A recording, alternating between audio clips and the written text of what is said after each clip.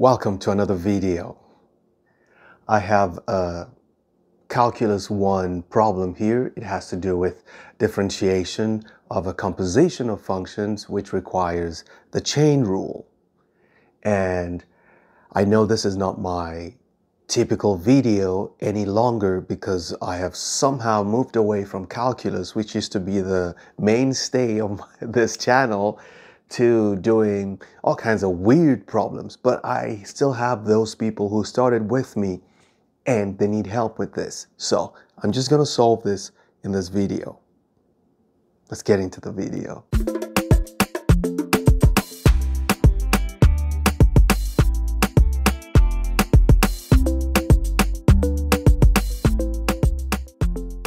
If you've been long enough on this channel, I always tell you about taking the derivative of a natural log function. It is easy.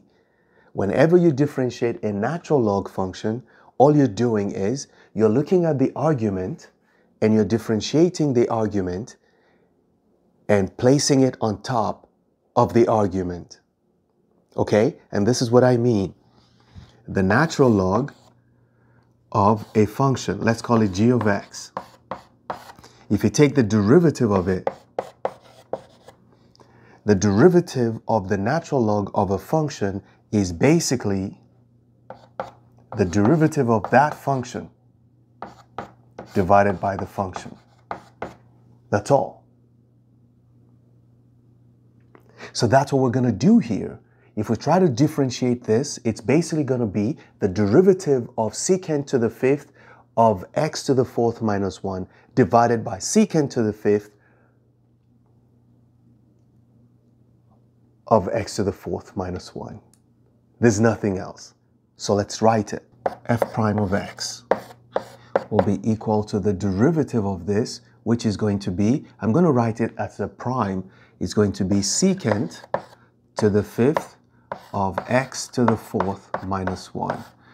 Now, we take the derivative of this. I put the prime over secant to the fifth x to the fourth minus 1. This is the derivative of this function. Okay, this is a little bit slanty. I don't like that. The only thing you need to ask yourself is, what is the derivative of this function? You see, it is now simpler because your focus now is how to differentiate this. So to make life easy, so you know what to do when you're differentiating, you want to rewrite this so that it is secant of x to the fourth minus 1, everything raised to the fifth. Then you take the derivative. Let me rewrite it so you see what I mean. So this is going to be equal to secant of x to the fourth minus 1. You see that? Everything raised to the fifth power. Now you take the derivative of this. So this makes a lot more sense because now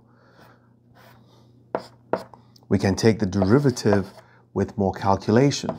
Secant to the fifth of x to the fourth minus 1. Okay. So with this better presentation, I know that when I'm applying the chain rule, what I do here is I do the usual differentiation. I move this 5 down 5 times this, and then I subtract 1 from the power. Okay, so we're still going to go on and say that f prime of x is equal to, I'm going to move this down. Okay, so it's going to be 5 times secant of x to the fourth minus 1. It will now be raised to power 4 instead of 5. So what I have here is going to be raised to power 4. Nice. Okay.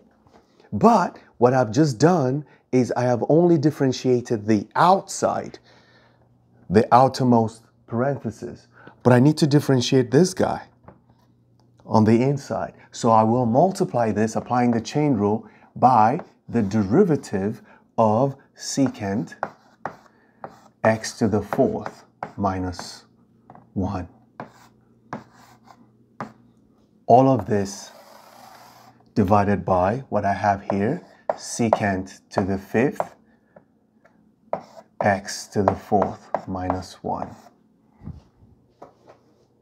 So no more differentiation needs to be done here or here. The only part, and actually this 4, I can move it to sit here.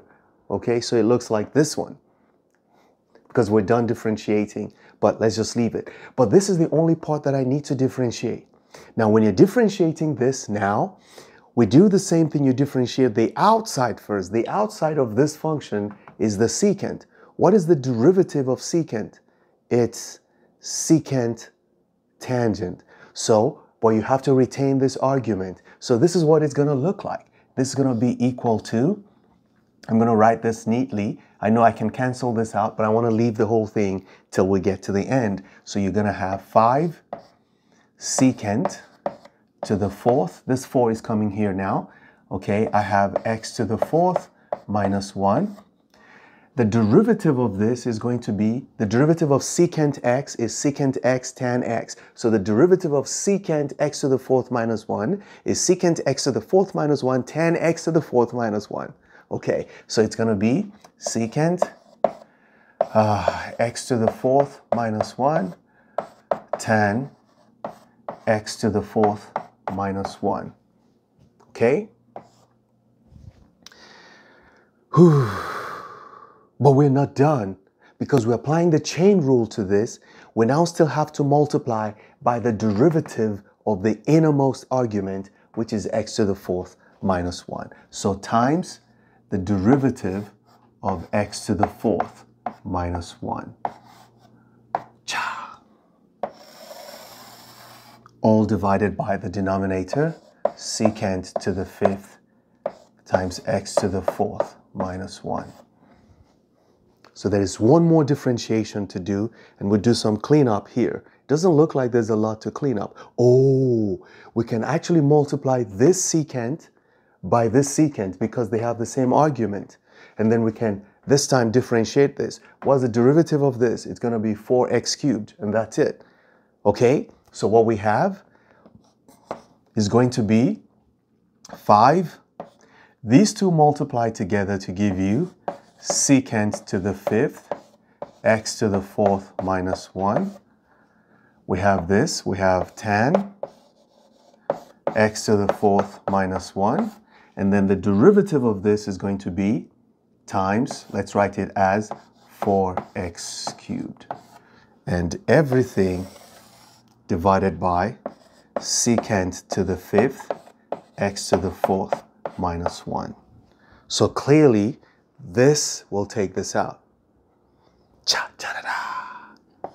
Tap, tap. And see what is left? I have 5 left here. I have 4x cubed here. So that gives me 20x cubed. I have this left, tan x to the fourth minus 1. That's f prime of x. There is no other differentiation to be done. And this is the derivative of this function.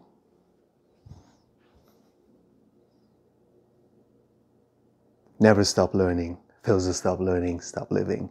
Bye-bye.